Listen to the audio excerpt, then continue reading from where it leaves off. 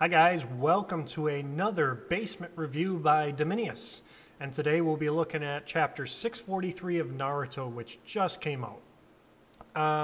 So we start off with the QB basically giving Minato a big pep talk, like, dude, none of this is your fault. You know, things were gonna happen. You couldn't do anything about them. You did okay. We won't say you did great. You did okay. And that I think is funny because here you have an entity that has cursed the fourth Hokage throughout its existence in the series as its enemy of all enemies. And it's basically telling Minato, hey, you didn't do such a bad job. You know, I may not like you, but you're okay. So I thought that was pretty interesting. Next, we get to see the result of Naruto's attack on Obito.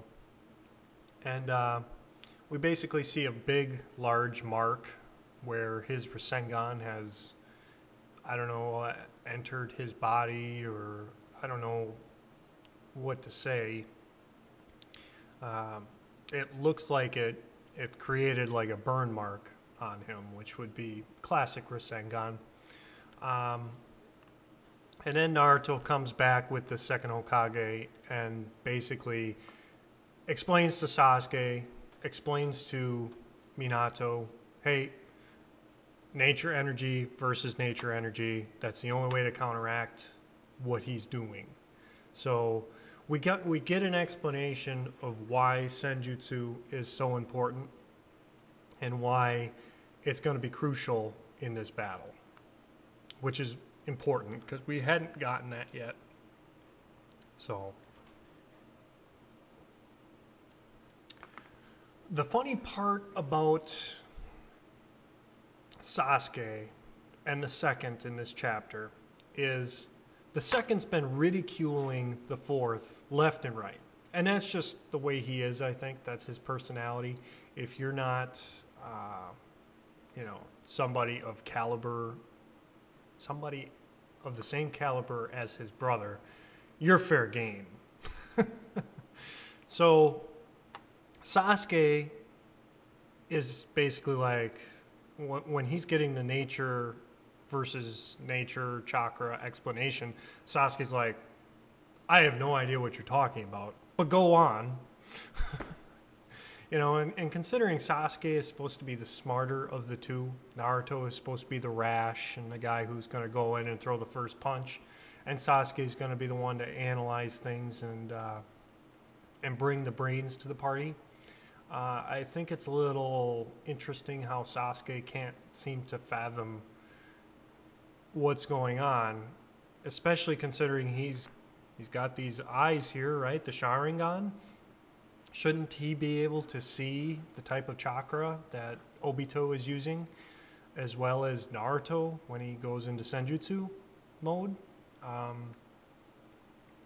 guess not. But then something interesting happens. The second basically says, whoa, this kid just noticed something. Basically, he noticed that Senjutsu works. He knows Senjutsu, and it's just like he connected with my technique like it was nothing. It's almost like fighting with my brother. Is that not like the biggest insult to Hashirama ever? And also the biggest compliment to Naruto ever at the same time? And don't get me wrong, Naruto is the hero of this series. But at this point, Naruto, he isn't to Hashirama's level. Let's put it that way. I think we're getting there. And at some point in the series, he will obviously surpass Hashirama.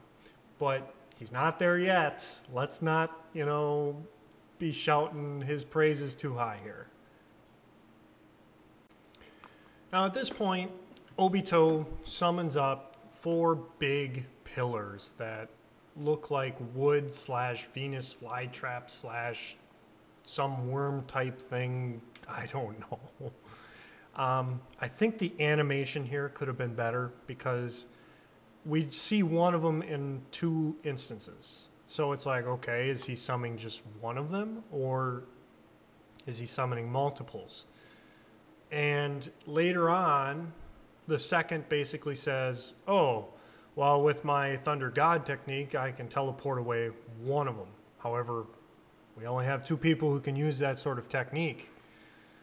So we're at a point where we realize there's more than one of them. Why don't we see a wide angle shot with 4 of these pillars coming up? We don't. I think that's a failure on the animator's part. The next part that's interesting is Madara and Hashirama all of a sudden get thrown into the mix like, okay, you're here yet. You're still doing something. And Hashirama's begging Madara, can you hold on a second? I'll fight you. Just let me deal with that idiot over there before we have our all-out fight to the death and you lose, obviously. And Madara is basically saying, hey, we're both corpses. I've got all day. Don't worry about that guy over there. The worst that happens is he goes all emo, and that's already happened. So, in which Madara basically tells Hashirama, ooh, try and charge through me. See what you can do.